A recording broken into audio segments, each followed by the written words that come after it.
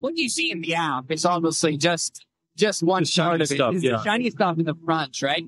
But one interesting thing about the blockchain is obviously like, it's not like a normal database where, everything is always up to date and everything is just like, there's a row in the database saying this customer has this much money, right? Because it doesn't work that way, because when you broadcast transaction, it goes decentralized, blocks have to be mined, there can be reorgs. So basically, my thing was basically to build the solution that interacts with the blockchain and our app to basically make it kind of feel like a centralized product, but it's fully decentralized, basically, to like have the snappiness of, like doing a sending account, like managing the UI, receiving money, noticing like, oh, your balance updated, adding transaction history and things like that. There's no API that or anything you can just call to be like, get Bitcoin transaction history, really. Like, you have to build that up from scratch by reading the chain, basically.